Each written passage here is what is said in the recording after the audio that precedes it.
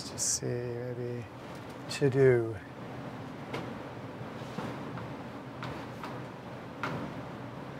January 23rd. We have a section. Business course. Well, maybe this isn't good. Forever, there used to be a link up here of things to do, which was like scheduled events that you could, they were usually pretty big, but there was also other stuff there. There, things to do, there it is. It's funny how when you search to do, it doesn't actually show up.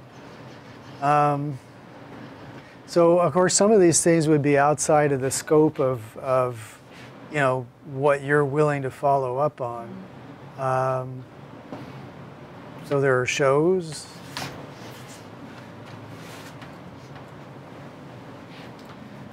Poetry Flash, I don't know. Chow, you're into spoken word. I'm not thinking that you might want to attend this or something, but are there any kinds of, you know, slams or open mics or anything that you ever go to that you might want to report on? I've done, like, I've read my poetry for an assignment. In school? In the anthology. Yeah, okay. That's spring. Okay. Well, I'm thinking there might be that type of event that you would be into attending. Mm-hmm. So, you know, sometimes you're looking in here for specific events. Sometimes you're looking in here just for, you know, ideas of maybe smaller stuff. But, you know, if you happen to know anyone who was appearing in a show or anything like that. Another place you could look for events would be in the Guardsman, which is, of course, a student newspaper, which is full of interesting stuff. And there might be, you might find news of an upcoming event in the Guardsman that would be interesting too.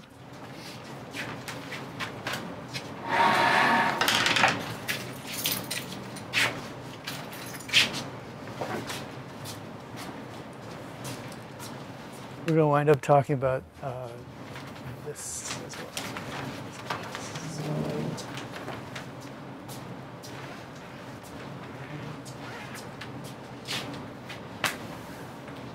So anyway, that's, you know, is still a week or more that you can keep your ears open, Chow, and see if you can hear of anything that might be coming up that you'd be interested in going to.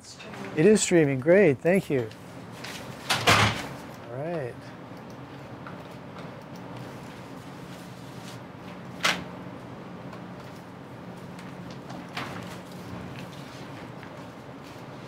Okay.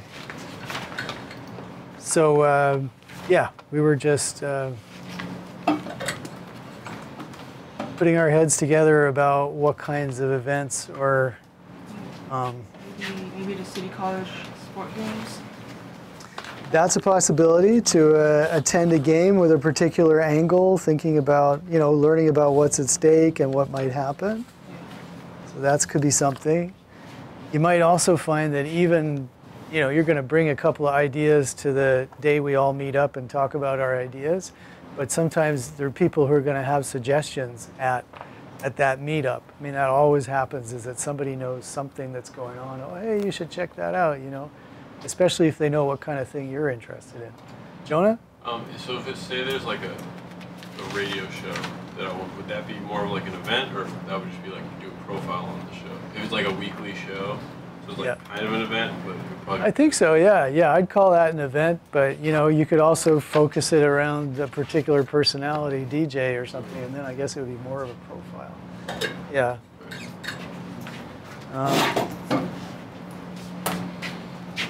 So, you know, give some thought to that. Meanwhile, you know, there's an extra credit assignment that would be due next Tuesday, September 4th, if you're interested in doing it.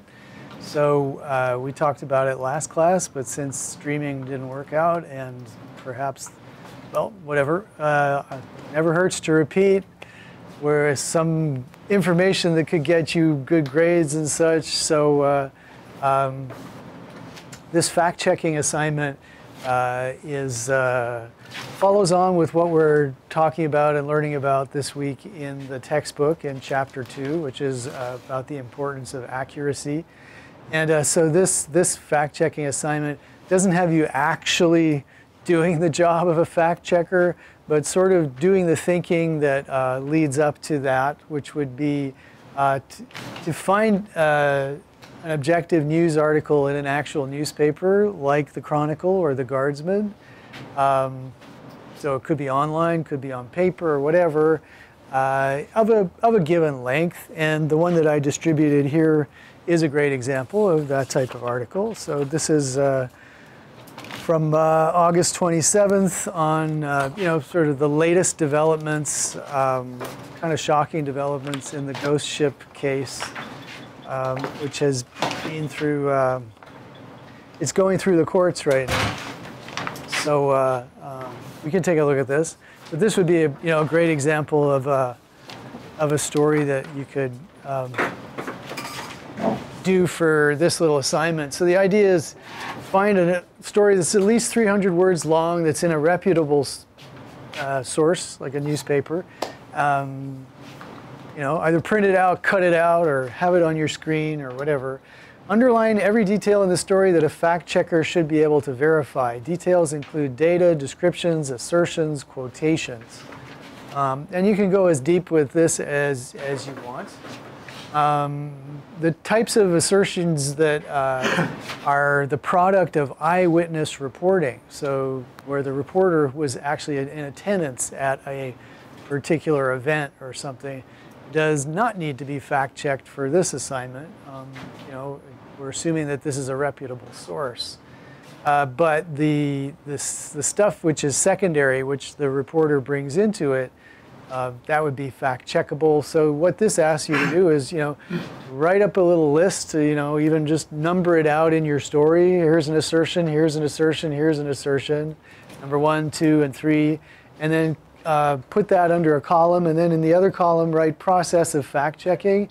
And just write down how would you go about fact-checking this particular fact that's in the story.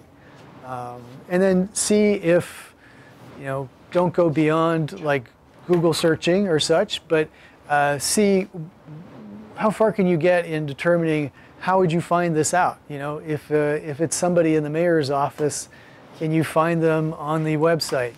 If it's a fact that that person is putting forward, can you find their contact information that you would want to just verify with them? If, for instance, the quote that you've got is actually, what they intended to say, that it hasn't been taken out of context or something. Again, you don't have to call them, but just go through the effort of, seeing what should be fact-checked, and then taking steps as to how you would go about fact-checking it. So see if that interests you. And then there's an example down here where, the types of things that could be fact-checked. How many murders does Philadelphia have in a day?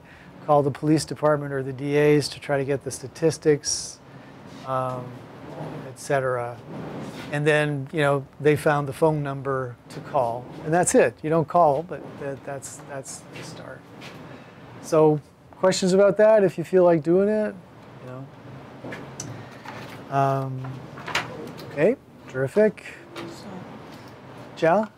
Tuesday we'll meet at ArtX.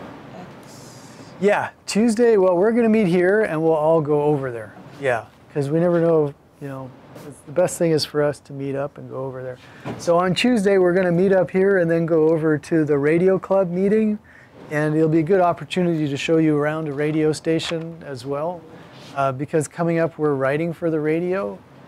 And then the next mini assignment that's coming up for credit this time on Tuesday, September 11th, so not this coming Tuesday, the Tuesday after, we're going to write some short radio news scripts. So we may even kind of dip into that today, so that because on Tuesday we won't have time really to talk too much about it, so that would mean it would go to next Thursday before we have it, and that would, it's not going to leave you too much time. they're very short pieces of writing, but it's kind of the first for credit thing that we'll be doing. So let's talk about that a little later today. First, let's just take a look at what our textbook is telling us about fact-checking and such. And I think I also like the Youth Radio fact-checking tip sheet as well. Let's download that. That's a very good resource.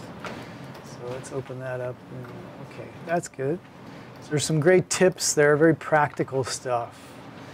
Yeah, the textbook gets really good starting in the next chapter. So we'll have this one today anyway. Boom, come on, open up. It is open.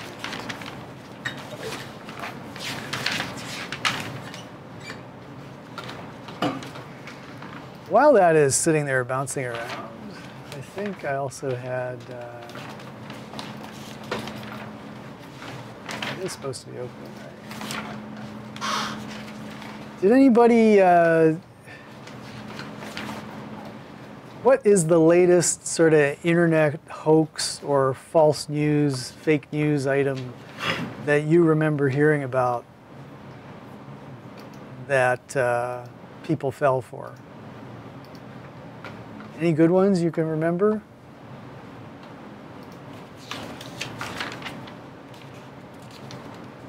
Anyone remember this one? The protesters, anti-Trump protesters bust into an event.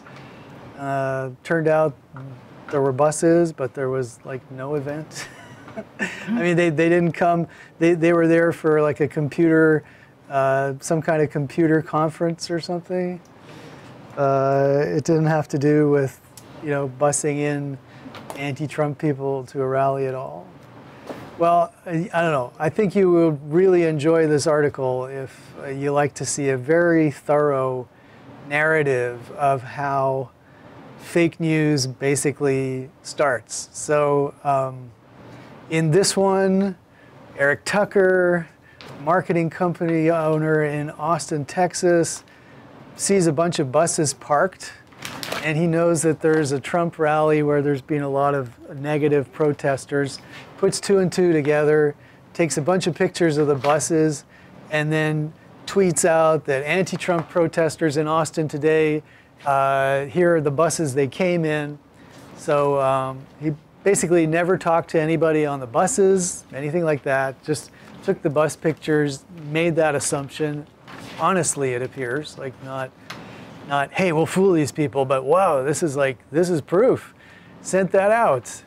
And then just really interesting reporting here, kind of follows through. So, what happens first of all? Somebody picks it up and posts it in Reddit, and people in Reddit start discussing it like crazy. Then out of Reddit, which is being monitored by various, sort of right-wing websites, they pick that up. Breaking, they found the buses, dozens lined up just blocks away from the Austin protests. So this is going to be proof that these were not, real organic protesters, but, were bussed in order to give the impression that there were people against us. Then it goes to other right-wing websites and Facebook pages. This is a Facebook page. Then there's some attempts at debunking this. And so people have been calling up. You notice that one of those buses had a prominent logo on it. So people are calling up the bus company saying, is this true? Why, or why have you been doing this? And the bus company says, no, we looked it up. We rented those buses to like a computer conference. It had nothing to do with we never had anything to do with that. So this was a reporter, actually, at the Fox television station in Austin. And so the reporter gets, that kind of refutation, gets that fact.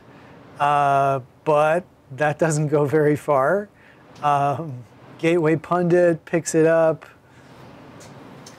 So what does it say here? Shared on Facebook more than 44,000 times, and they link George Soros to it, who's prominent funder of liberal causes and a real boogeyman in the right-wing media. That, you know, he's like viewed as the bankroller of the liberal conspiracy and such. So all of this gets kind of wrapped up in in a ball. And so just really interesting, very well documented story about how, you know, the stuff bounces back and forth from different media. And once it gets going, even when it gets fact-checked by a reporter, right, even from a Fox station, a reporter, it's hard to push back against the, you know, the viral tide that's pushing a story like that. So, interesting stuff. So what do you think about that? What could be done to counteract that?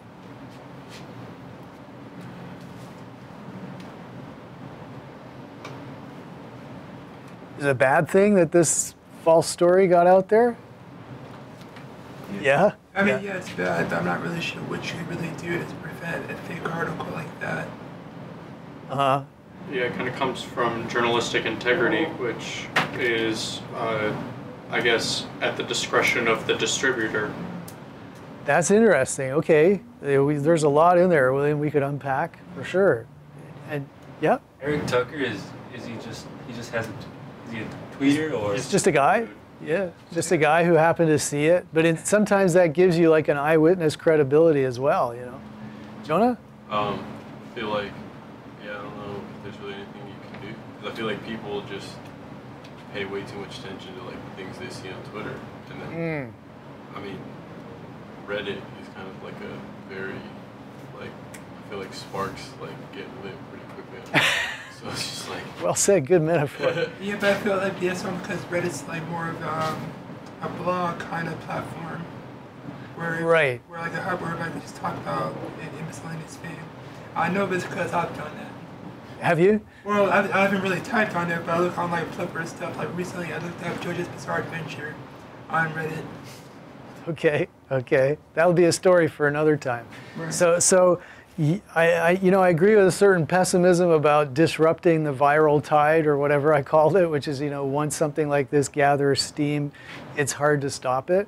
But I want to dwell on William's remark that, you know, it comes down to journalistic integrity. And then Jonah saying, you know, people pay way too much attention to a tweet. I think there's two sides there to that. There's the responsibility of the communicator, of the person, you know, obviously Eric Tucker, I have a feeling he probably came to regret it, or, you know, what he'd started there. Certainly other people, for instance, this story here references the incident where another right-wing hoax story was that Hillary Clinton, I think, had a child slavery ring run out of a pizzeria in Washington, and a person who believed that story went with a gun and said he was self-investigating the story and wound up shooting his gun in the restaurant. Of course, it was like absolutely ludicrous. But you know, so some of the people who are, you know, like I don't think they actually intend for this to happen, but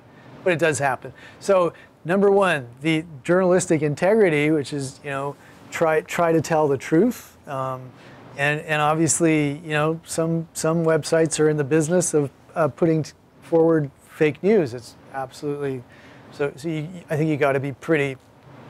You got to doubt the credibility of any, you know, site or source, and so your responsibility as you know, report for this class or report for you know, as a communicator, even if you're out there tweeting, I think is hopefully you're going to try to tell the truth and do, you know, at least the next step of Eric Tucker, which is see a bus. Go ask the bus driver who hired them, or, you know, or see someone get off the bus, find out what's going on, which would typically be the reflex of a reporter. But, you know, in this day and age, we've got entry into the media by everybody, citizen reporters, quote unquote, amateurs, you know, people with varying degrees of sophistication or sense of responsibility about what they're doing. So I think given that we're all able to participate now as creators and reporters, we should all have, like William's saying, a measure of journalistic integrity, or just trying to tell the truth and be accurate when we do stuff. Jonah, what did you want to say? I was going to say just like off that, and then just like integrity of just like people posting on like the internet, like trying to tell the truth, like, and just believing tweets way too much, or like what you see on social media, like when the whole Nia Wilson thing happened. What was that, last month? Tell me about it. I don't know if I was aware of it. The girl got stabbed coming off of the BART. No, I wasn't here. I was away in the summer. What happened? Well, this lady just got stabbed, like just random like stabbing on like BART, but the guy who got arrested had like other crimes, and someone like I saw this on my Instagram feed that was like he just got arrested for like petty theft, because you can like look up who like inmates that come in. I see. And then I was like, well, there's no way, like he was like, because they knew who did it, and then like I just like, you just can look it up, right? Like the same website he looked up, and the person had literally just taken a picture without putting in like the fact that like he really was like in there for like first degree murder or whatever. Whoa. So it's just like you can really just like bend the story, even if it's like, you know, just like to rile people up or something like that, you know, to make it like more inflammatory, the fact that like why it was like, you know, he just arrested for that when it was really like something a lot worse. Yeah. Just, like, you know, Amazing, yeah. just like take a picture of anything, like even if it is like the truth, and just like leave out one like piece of like information, and then change the whole. Yeah, yeah. That speaks to how hard it is to, you know, as much as we'd like to be able to put our finger on the truth, or you know, just trust every source or something. There's all kinds of possibilities for distortion and omission. I mean, it's kind of like it's a value. It's something you aspire to without guaranteed that you'll be able to always, you know, get the facts right, tell the true story.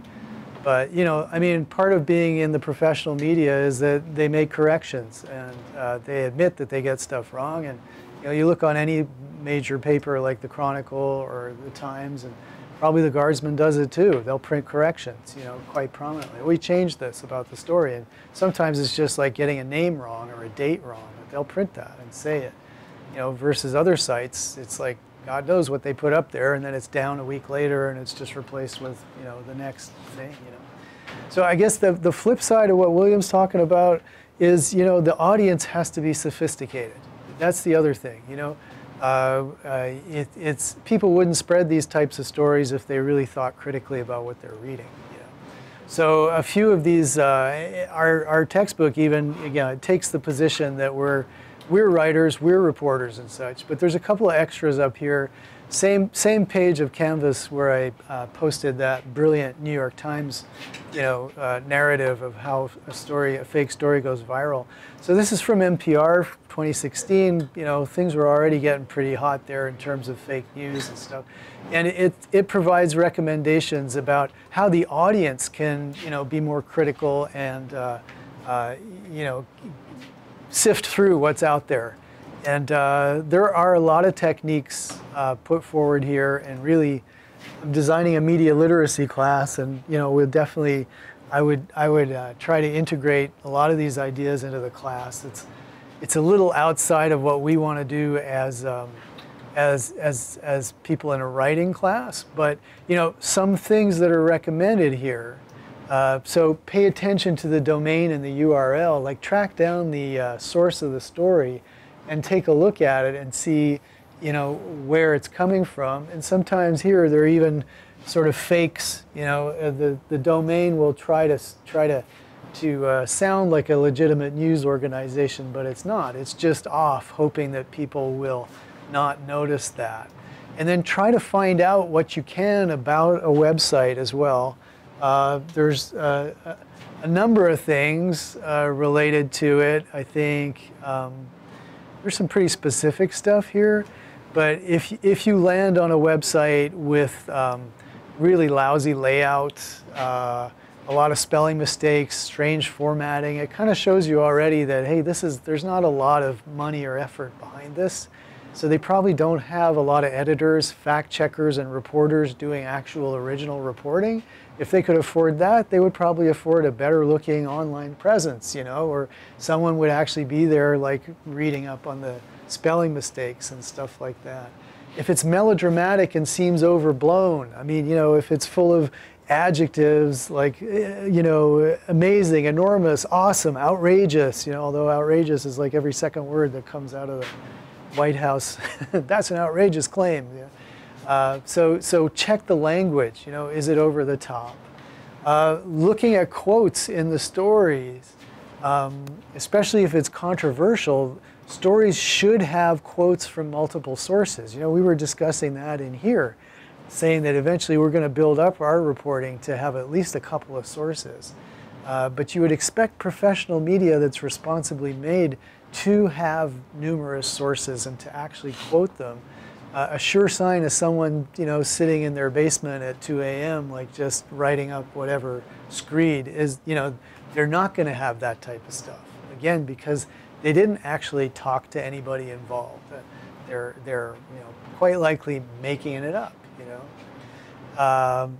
Look at the people who are quoted or the sources, if there are, you know, are they actually talking to experts, you know, or are they talking to people who are more like ideologues who you know, they have a position already established on something without knowing too much about the specifics. You know? So you want to see if what you're reading is actually being sourced well, because typically what we would do, you know, when I ask you on your reporting projects, for instance, when we move it to the web and we have so much more space, one of my suggestions is, can you find out more context about this? Can you find out, you know, for instance, how, you know, to come back to the organic farmers market or story or whatever, it's like, how many farmers markets are there out there? What kinds of, you know, what kind of economic impact is it having? How much of the grocery business is actually involved? To give us a sense of impact, you know, is how important is what we're writing about, but also, you know, to bring the voices of people who actually know this stuff in there. You know, so if you have a chance to, you know, call a professor in agronomy, or, you know, UC Davis, or to talk to a food distributor or something like that, that would be, you know, those would be relevant experts. And when you look and you see that there's nothing like that, then you know that this is not really reliable stuff.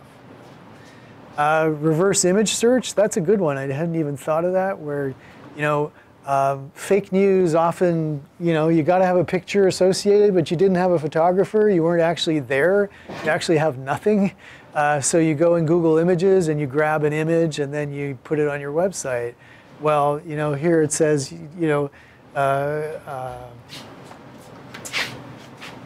if the image is appearing in a lot of stories about many different topics, there's a good chance it's not actually an image of what it says it was on the first story. So, you know, you can find out that, hey, you know, that'll definitely give you a sign that a lot of this stuff is not credible.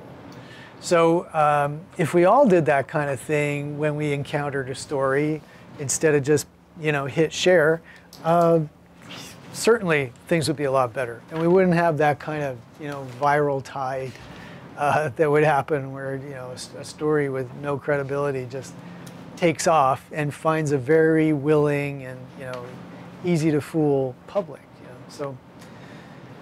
So well, there's my speech for responsible reporting and responsible audience participation in media, I guess. You know? So let's look at what the textbook tells us about being accurate and relying on facts. Indeed.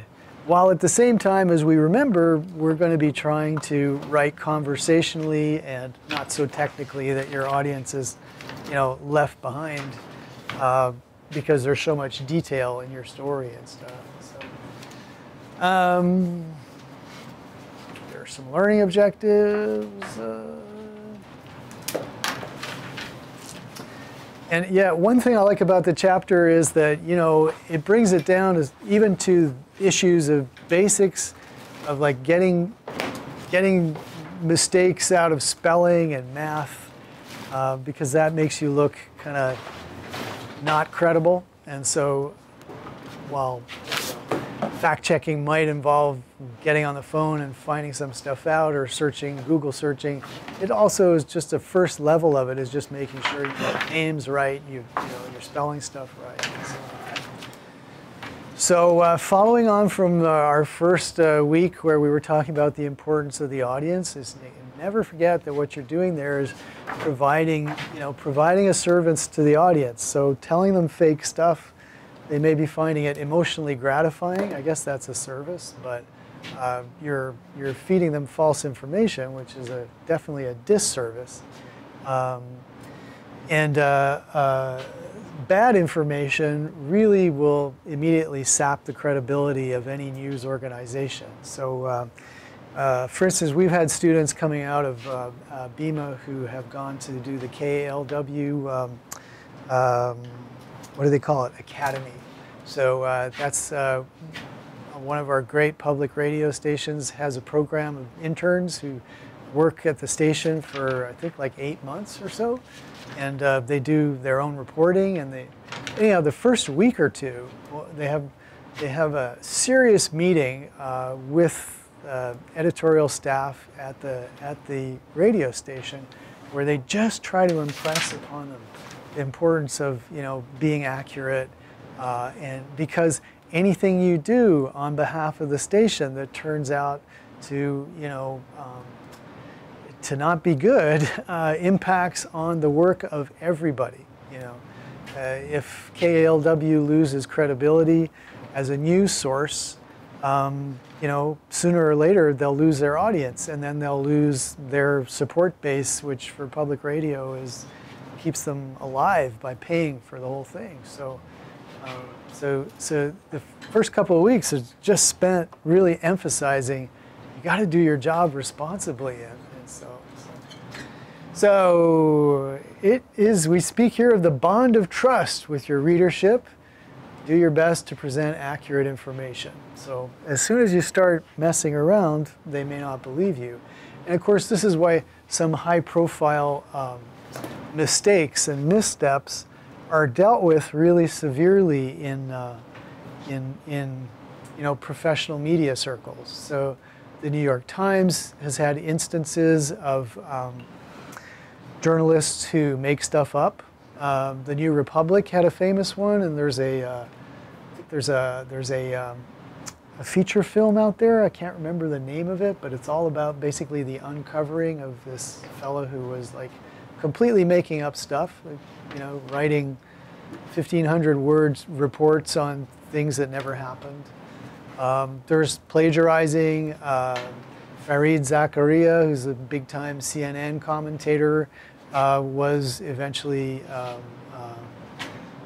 had to deal with accusations that were proven of plagiarizing stuff, and so on and so forth. So there are missteps in big league media that result in, at the Times, the editor, as well as the journalist, had to resign. So it's dealt with quite harshly because the trust in these organizations is super important.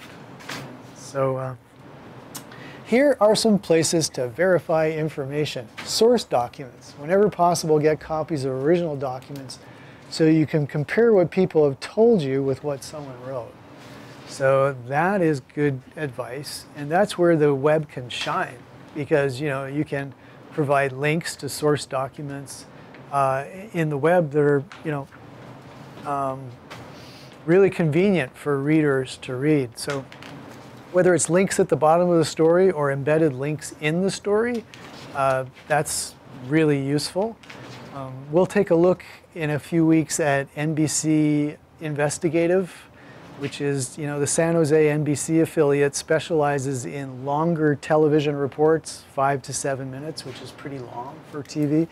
And they'll spend 2-3 weeks on a story versus a station like KTVU might spend a day on a story typically. They'll report it in depth, and then they'll put it up on the website in a different form, and they always are supplying tons of links to the underlying information sources and data that they've got. So original documents in TV can often just be, they show you a 5-second picture of a bunch of court case stuff. But once you hit the web, it can really be useful and important. The story that I passed out, on the ghost ship trial, There's a couple of things in there that you would see, but most of the new information from the story, in this story, is identified that the source is from court documents. So in the first paragraph here, it says, the judge who scrapped a plea deal in the ghost ship case cheated defendant Derek Almena out of his negotiated sentence, reneged on a promise, and could not be impartial because he had lost a child, Almena's lawyers said Monday in court documents. That is a really crappy first sentence for radio, right? However, it's perfect for print. It's got a lot of important information in it. The main thing is it's also telling us that this is from court documents. So you could go and look up the court documents and actually see what they say in there. There are also links throughout the story. If you look on page, turn over, look on page 2. There's links in July, in middle paragraph, Jacobson appeared to accept the plea bargain. So there's 4 hyperlinks on page 2, which lead out to other Chronicle stories on the same stuff. And so there's the web really working for you to, in case you would like to find out, what specific parents had spoken up at the sentencing hearing where the plea bargain was first floated, and to find out the awful things that they said there. We're talking about having to see the corpse of their child burned to death and things like that. You can, click through to that story and find out, much more. So all of this is building as rich a picture as you want to have of what's going on, but also credibility, and of course the Chronicle is a very credible source. And let me just, by the way, for the people who are tuning in, let me just give them a link to this story so that they can follow along. Let's see here. Chronicle. That's the story. And let me copy this and drop it into chat. Oh, thank you. Randy is telling us that the movie about famous plagiarist at the New Republic, I think, which is a conservative magazine, it was Stephen Glass was a reporter, and the film is Shattered Glass. Awesome. Well, thank you for that, Randy. And now here, for you folks who are in chat who just want to see the article that we're talking about here, there's the link to it. Awesome. So where were we at? Sorry. Many balls afloat, right?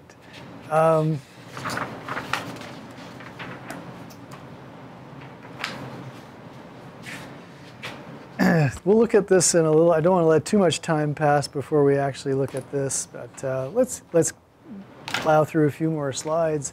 So they were talking about some places to verify information. Look for those source documents. Dead tree publications.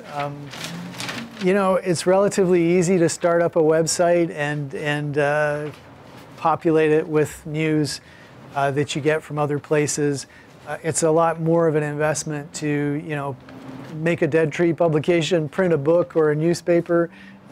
You can assume there's more capital there. You can assume that there's a bigger workforce, and of course there's a long history of partisan newspaper work. So we're not saying just because it's in a newspaper, it's not biased or spun, but there's a bigger organization behind it. So there's a recommendation there. Going to .gov or .edu websites may lead you to organizations that are more responsible, that try to be more objective. And so certainly, again, the advice that we had from NPR to look at the domain, this follows on with that. And so a lot of this can be kind of conducted through Google and trying to find out what are the specific organizations that are also associated with this. So for instance, even me, who's developing a course on media literacy, one of the first things I do is I find out, the names of the academic associations or sort of sub-disciplines that deal with media literacy and find, their official websites, their Facebook pages and stuff like that, to sort of start getting a sense of who are the thought leaders in this area, and what are the trends that I should be aware of as I make my course and things like that. So looking for those official organizations is something that you want to do. You can get, some really kind of marginal site that is giving you information, which is, really, just a single viewpoint of a single person. Not as interesting as finding an official site. Sometimes, if you're lucky enough to be a reporter on a beat, you become the expert on the topic. And I would expect, I don't know, I didn't click through to all of those other links, but I bet you that Kimberly Vekleroff at the Chronicle has written on the case, the Ghost Ship case before. So that just makes it so much more convenient to a reporter who's probably got several things on the go at once to to jump in and write a story like this and know, there were those 3 or 4 pieces we published last week or the last month. So you become an authority, but you also want to check yourself sometimes. So here we go. Basic fact checking. It can take a significant amount of time if you do it right. And in a sense, I see a lot of people looking at that extra credit assignment going, is this worth it? Because this is going to take me a couple hours. And that's without even actually, calling the people up to do the verification. But here, they point out that it's really important just to go through line by line. First level of it is to read what you write, eliminate your spelling mistakes. Think about, did I get those people's names and titles correct? Verify that. Sometimes you can get it from their official websites and such. Sometimes you may have to call them and verify that again. As I said, as broadcasters, a great thing to do is when you start rolling on them for the interview that you've done or whatever, ask them to state their name, spell their name, say their institutional title, so that way you can just go to your tape and you have it already from them. So yeah, and go through and this is hard because once you've written something, you really just want to get it out. But reading what you've written, trying to put on a different hat and saying, okay, would everybody who's reading this see it the way that I see it? Or did I say this in a way that could be misinterpreted? So that's something to look through. Proper nouns, places, the names of publications, stuff like that. So, Washington State, the state of Washington, so how are you using capitalization? Again, Google can help you for that. Official websites can help you with that. And style guides for your particular profession or publication will help you with that. So the AP style guide, which is kind of the Bible for print and broadcast style, will give you a lot of rules about how to capitalize things. And we actually have a condensed version of the AP style guide, like just a 15-page little thing that's up on the module for next week. So we can look at that. But that's another thing to just, a simple thing to pay attention to, but that's, I think, it's pretty important. Where is that? I had opened up, there it is. So this is also available on our Canvas site for this week. So this is from Youth Radio over in the East Bay, but they give you kind of a bunch of different types of facts, suggestions about, how to fact check them. So names and titles, you could look on their official website. If they don't have an official website, you could call and try to find out. So place names, this is what we were just talking about. Again, look on particular place. I noticed, for instance, that the Chronicle does, when they talk about the Richmond or the Sunset, they do not capitalize but they just capitalize the place names. So that's their particular style that they use. So know that for your organization, or if your organization doesn't have specific guidelines, use the AP that we'll see with just, the basic thing that we all know, which is that proper nouns should be capitalized, So continue on. Numbers and statistics, just try to add them up, make sure that they actually do add up, that someone hasn't dropped a 0 somewhere or something, which is sometimes that happens. Contact information listed in a story. Try to check out, make sure that's right. Look at their website. If there's a phone number, it says double check phone numbers by calling to make sure that they work. So that could be useful. Actually, I'm just reminded, I was a reference for one of our students who wanted to do an internship at a media organization, and I don't have an office phone, so I gave my cell phone. And so the person from that organization was going to call up to ask me for a reference for the student. They first called my department because that was the official phone number, right? So they weren't going to, the only phone number I gave him was my cell phone. But they figured, well, this could be any guy giving us his number. So first they call my department and say, is the teacher here? Yes. Okay, so they hear from my department, they confirm that I actually am who I am, then they call me on the cell phone. I thought that was pretty vigilant, I thought, oh yeah, these are reporters who are actually doing this. So that was cool. References to dates, gender pronouns, you want to check that with people.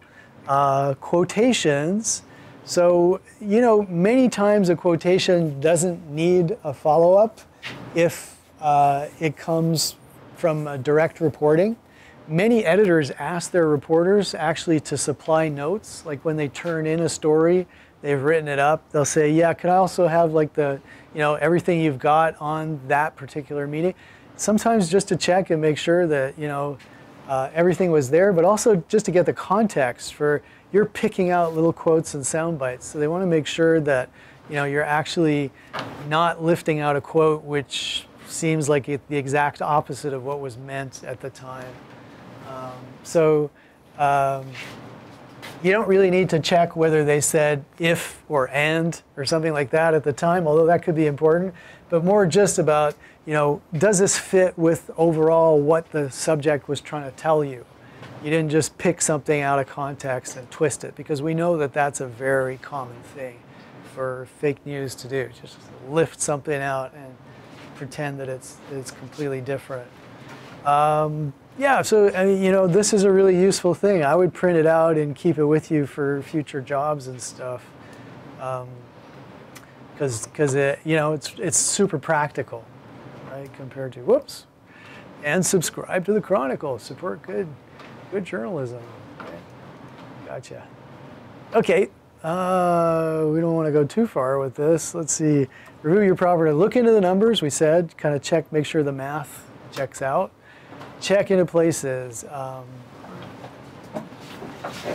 Double trust. Yeah.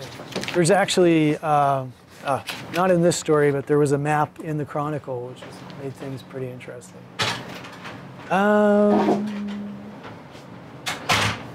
Okay, so just a few more ideas to run through there because we want to talk about other stuff. But very important thing to do as we get into writing. It'll sound like it makes a better. Sometimes don't say what you don't know. Stick to what people told you. And if there are holes there, which often happens, gets frustrating. You have to make the effort to find somebody who can fill those holes in for you. You can't do it yourself. So only say what you know for sure, even if it makes your story seem less impactful, less interesting at the time. That's where you start going wrong. And find more than one good source for key facts. So again, as a consumer of news or as a reporter who's looking at something, it's like, if it seems to have one of the foci, one of those impactful, or it's something with out of the ordinary, oddity, you're not the only one who's going to think that. So look around. Have other people been talking about this? Is this, Is it reported on elsewhere, or is this just there's only one source for this and no one else seems to have heard of it? And if that's the case, then your antenna should come up. It's like, is this really real? Is this really working? Okay. Oh, there we go. Hoaxes and myths, right? You want to avoid them. Cool. So that was the content of the chapter, anyway. We've been trying to impress just the importance of being accurate and accurate as a producer of news or of information, and smart, skeptical, and committed to going beyond just believing everything you see, but following through and finding out, is this true? Is this real? So doing your own bit of fact checking as a reader. Cool. Okay. Let's just dip into chat, see any news. Okay, Paul's saying thank you there. All right, so let's take another look at the ghost ship story. So hopefully you had a chance just to read it over. It's a complex story. What's always useful, like something like this, is if you were going to take this news item and try to write it up as a brief radio news item, which is what our upcoming assignment will be asking you to do, to pick a couple of newspaper articles and then rewrite them, use the facts from them, but rewrite them as you would for radio. So this is this is a good 2 pages long if you take out the photographs. So that's probably about 500 words or close to it, 300 to 500. So there's a lot in there. The specific situation, well, first of all, we all know what the ghost ship was, right? The artist's residence burned, many people died. So this has been working its way through the courts, and this story is covering, a pretty complicated set of events, which was that they're at a stage in the process where the defendants have entered a plea deal. They're looking for a plea deal. They're looking to plead guilty to a kind of a reduced sentence rather than have it go to trial. And they were working with one judge who started the case off and then passed it on to a second judge who would have been Judge Jacobson. And while Judge Jacobson was in charge, a plea bargain was floated that was acceptable to the judge, the defendants, and the prosecutors. However, when it came, when that bargain had to be ratified in open court, and the survivors of many of the victims were present on that day, and Judge Jacobson had returned, responsibility for the trial over to the original judge, Judge Kramer, who, when all the parents had the opportunity to speak at the plea bargain, felt that the bargain that had been struck, which would have been about, I think, 2 to 3 years of jail time for the key tenant, that it was too lenient. He felt that so many people had suffered and they were so outraged that he rejected the plea bargain himself. And so at the juncture when this article is written, the defendant's lawyers have called foul and basically have entered new court documents saying that their client is being cheated, that they had come to a plea bargain with Judge Jacobson, an agreement. Judge Kramer had returned. Judge Kramer is apparently biased because he lost a child of his own, and he mentioned this to one of the prosecutors and they, are saying that he's therefore, not, he's got a conflict of interest. He's too easily swayed by the survivors and stuff. So there you go. That took like 2-3 minutes to tell. So you'd really want to work hard to kind of reduce the complexity of this story. And so it's a great story for print because of that complexity. But let's look at the structure of the story. So it's got a headline. Ghost ship suspect demands that plea deal be reinstated. And that's a nice newspaper headline. It's, it's not clickbaity, definitely not. It's very informative. So good headline. That sets up the story for us. In radio or television journalism, we don't have a headline, basically.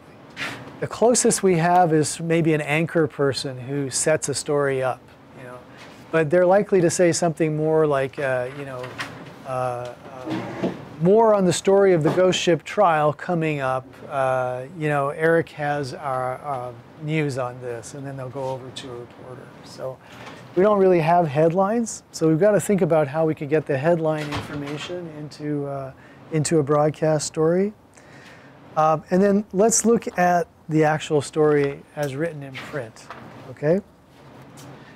So print stories as broadcast stories, they start off with what's perhaps the most important part of any story, the lead, or sometimes it's written like that, but I tend to write it like that. So the lead is the first paragraph or two of a story, which is designed to be informative, especially in print, and in broadcasting, informative, but maybe more important, engaging, intriguing, trying to get people to, hey, wake up, listen to this. This is an interesting or important story. So the lead is your first sentence or two, or first paragraph or two. So I already read out the lead in this story. The judge who scrapped a plea deal in the ghost ship case cheated defendant Derek Almena out of his negotiated sentence, reneged on a promise, and could not be impartial because he had lost a child, Almena's lawyer said Monday in court documents. Okay, so that's a good lead for print, bad lead for broadcasting, I'd say. In print, there are different types of leads. In print, this would be called a blind lead because we don't actually know the name of the judge who's the first named, the first thing up in the sentence, basically. We learn that in the second paragraph. So that's an interesting type of lead. But typically in an informative print-based lead, we would want to have, the who, what, where, when, and maybe the why and the how. But that usually comes later in the story, in the body of the story. So who, what, where, and when we want to hear. And so here we know that it's the judge. We know when, it's Monday. We know that we're hearing this from court documents. So that's a fair chunk. And if we move into the second paragraph, which in print is, part of the lead usually, the motion submitted to the Alameda County Superior Court, so we've got the where, argues that Judge James Kramer, so now we know the actual name of the first judge anyway, essentially breached a contract when he vetoed the plea agreement this month. The filing asks that the rejected deal and the jail sentences it contained be reinstated. All right, so, and then the issue will be argued during a hearing November 2nd in Oakland, the next one. All right, so we can see that with the addition of the second paragraph, which usually will flesh out what's in the lead, we find out the rest of the basic information that we need to know about the story. And then as we go on, we can learn, we can learn more and more. So informationally, we've got really all we need in these 1, 2, and the third paragraph. to do something like make a short 30-second kind of news item for radio. Of course, we got so much more coming on in the rest of the story, which is appropriate for print or for a longer radio report. But what we just want to look at here, I think, is some ideas about how to take the information out of a print lead and turn it into a story for radio, you know.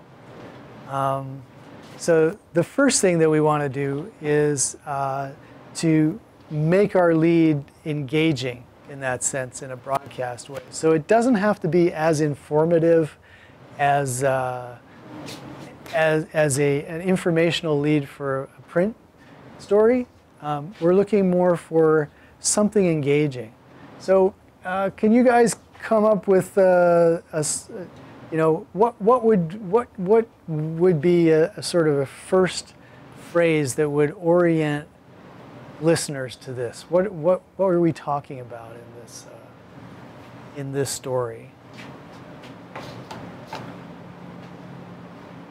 In the first sentence, one that articulates that we're talking about the judge in relation to the ghost ship, and then also identifying the other subject in the story of the defendant. Yeah, yeah. So let's say that maybe in print it's okay, we're starting with the judge, but I would probably say, okay, we've got that information there, but let's turn it around and start with, you know, the more active parties, which in this case are Almena's lawyers, who are, you know, so instead of starting on the judge who scrapped a plea deal in the ghost ship case, cheated defendant Derek Almena out of his negotiated sentence, maybe we could say, you know, in the ghost ship case, lawyers for the defendant Almena argued argued today that the judge had cheated them out of a negotiated plea deal, something like that. So my advice is based here on, let's simplify this and let's put, you know, the people who are driving this story, let's start with them and put them in the driver's seat. So however we would want to, you know, eventually massage the information, you know, we would say, you know, lawyers for, you know, we want to, yeah, lawyers for the defendants. Let's keep the blind lead. Lawyers for the defendants in the ghost ship trial argued Monday that the judge had cheated them out of a plea deal. Okay, this could all be revised. You never want to go with the first thing you write, but I think this is more appropriate for broadcasting. Again, you're starting with kind of the subject of the sentence, the people who are driving this part of the story. Notice that they have put cheated in quotation marks here. They're following kind of the advice of, you know, good print journalism, which is, you know, that's a loaded word. And we want to show that we are responsible journalists by saying that word actually comes from the lawyers. You don't have to worry about that in broadcasting, because most of what I said, most of what we say is more conversational. And of course we can't put air quotes or anything around it when it's on the air. So I think it's totally, you know, legit to keep a word like cheated, and we don't, I don't think, need to worry in broadcasting about avoiding that type of language, at least not too much. So what do you guys think about this, apart from that? Do you see some, should we revise it in some ways? Do you think it has some weaknesses to start with? Okay. So what else would we want to say, let's say, in a second paragraph, a second sentence, really? Yeah.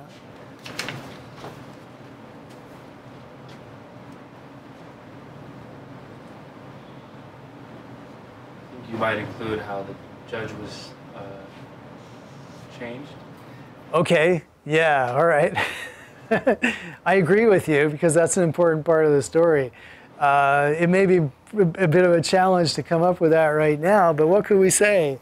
Who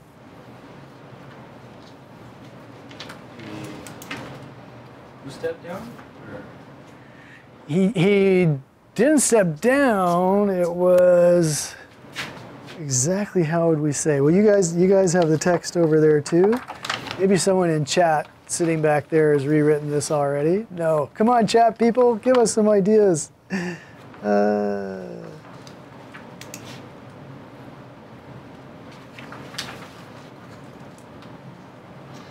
mean, let's see. I don't want this to go that long. Case was transferred, I guess.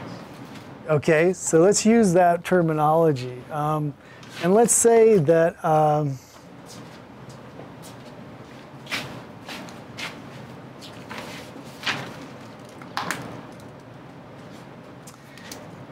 the defendant's name is Derek Almena. So let's say that I'll just put his initials here, but let's say it would be something like Derek Almena. Maybe say thought that he had a deal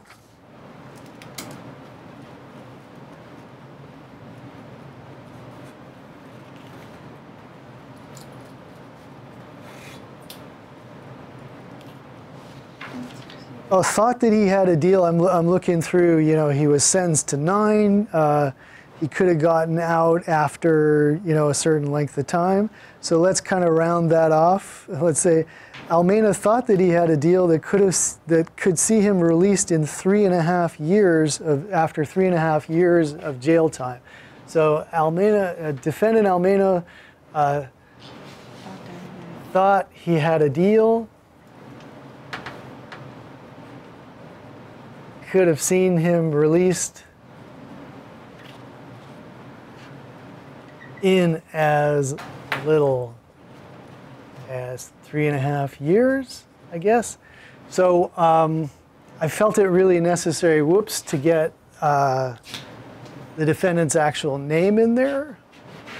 And I wanted to get, you know, to give the listeners a sense of how short a time he was actually looking at serving. Because I think that's something that people might say, whoa, that's not much for creating such a dangerous situation and so many people dying.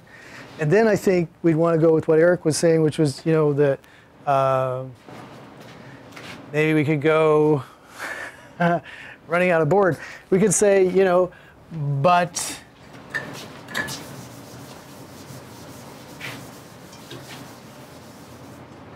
the trial, you know, was transferred to another judge who appeared to be swayed by, I don't know, we'll put something in there by the survivors, or the what would you say, by the, what would it be? I'm thinking of the family members who were so upset. What could we say there?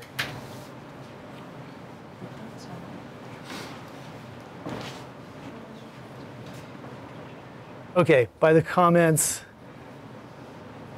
of victims' family. Okay, let's stop it there. We're only partially on the way to adapting this for to work well as radio. And let's just time out what we've done here. So I'm just waiting for the clock, and then I read it. I'm going to start here. All right. Lawyers for the defendants in the ghost ship trial argued Monday that the judge had cheated them out of a plea deal. Defendant Almeida thought he had a deal that could have seen him released from in as little as 3.5 years. But the trial was transferred to another judge who appeared to be swayed by the comments of victims' families. I took 25. I have about 20 seconds to bring it around to sort of say he rejected the plea bargain, and the case will now be argued during a hearing on November 2nd in Oakland. Okay, he rejected the plea bargain. The defendant's lawyers have called foul, and the issue will now be argued during a hearing on November 2nd in Oakland. That would come in at about 45. We could massage it, make it better, of course, but we've got the essential. We've reorganized the facts a little bit to make it just a clearer narrative. And we've ended, because beginnings are really important, the lead is important, and the ending is important. So we end with what is the next step in the story? What are we expecting to happen next, basically? Which very nicely, you know, the Chronicle has put that in there, but that's probably what we would end with. And even if you look down at the bottom of the Chronicle story, the motion is expected to be argued in front of a third judge, not Kramer or Jacobson, when it's heard in November. So, you know, we've reduced the complexity a great deal, which is necessary usually, and we've also kind of reorganized the story a little bit to put, you know, the defendants in the driver's seat. So we'll look at this again on next Thursday. We won't look at this story, but we'll look at, you know, more generally the assignment. But the assignment that's due for September 11th is to take a couple of stories and strip from them the facts and write up this type of short radio story. So, you know, we did this in about half hour, 45 minutes here, well, less than a half hour here. So that's what I'll be asking you to do for September 11th. So you can see the assignment now if you want, but, you know, a good thing to do would be maybe find a couple of stories that you could take the facts from and work on. And, you know, take this home with you. This would be a great source if you don't want to go looking in the Chronicle or something. The Guardsman is a really good newspaper and has good stories you can pull from. Okay? So, next time we meet up, Tuesday, we're going to go over to the Broadcasting Club and check out the radio station and stuff. And then Thursday, we'll discuss this further. Okay? Thank you. See you. Writing in front of everybody or writing as a group like that is not all that easy. So, thanks for your indulgence.